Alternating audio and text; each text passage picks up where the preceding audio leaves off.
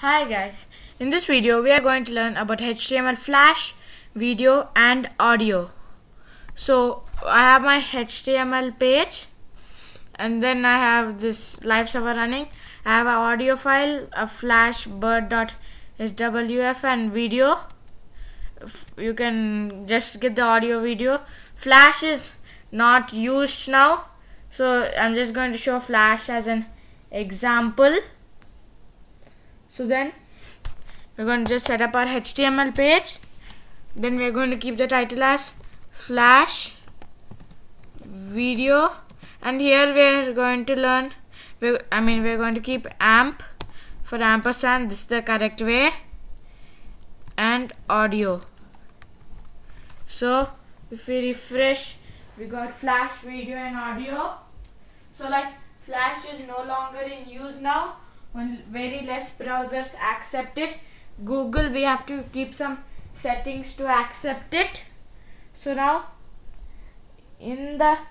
this is when I start my JavaScript course, you will understand this better. So like what I'm typing now, script. So then like script is basically to add a JavaScript to our page.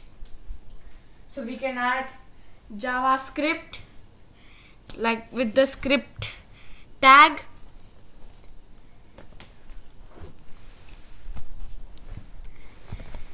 and then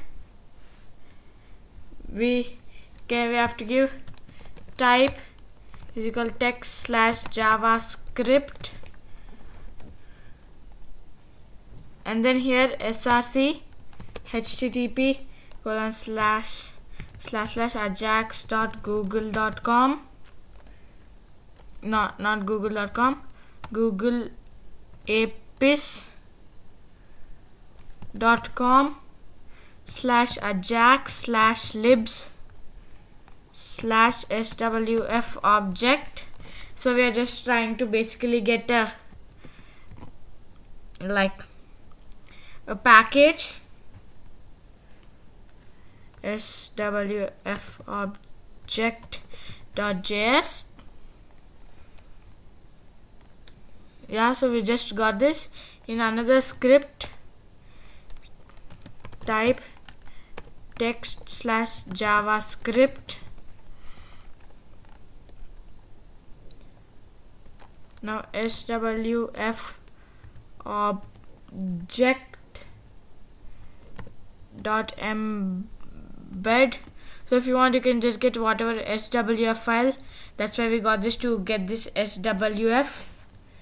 Embed swf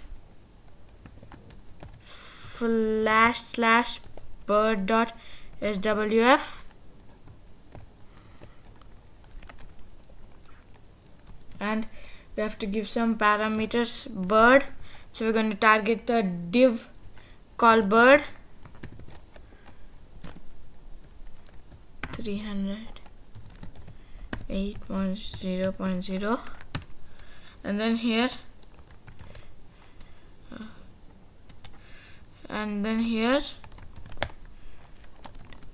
div id is bird. So then we can give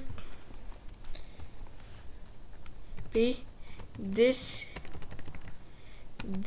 is a flash animation of a bird. So this is going to come. So you click on this info icon and change flash to allow. Okay, then reload. Okay, wait, so we just go to site settings, click on flash, just set to allow.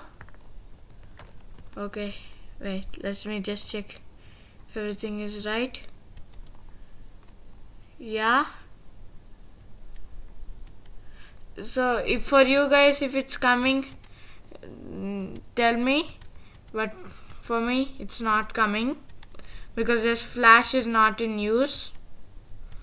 So what, I'm not able to just get it. If you guys get it, just tell me, okay, in the comments below. I'm just trying one last time. Yeah, so for me it's not coming, so this shows it is not as much like usable, so it's not that much usable. So now let's go on to the video. So we just simply use the video tag, no need of any JavaScript. src is equal to video slash puppy.mp4. yeah, if you have a like in YouTube thumbnail, you can keep that if you want, but I don't have any image. Width 400, height 300, preload, we'll just give it like that, and controls, so you can control it. Wait, without the controls you just see how it's gonna look, just a big black box. Controls, so to tell we can be able to control it like that. And then loop, so for example, whenever it is, sorry, let us just go to the end. So now whenever it's over, it will automatically loop the video. Then so this is the video. You can add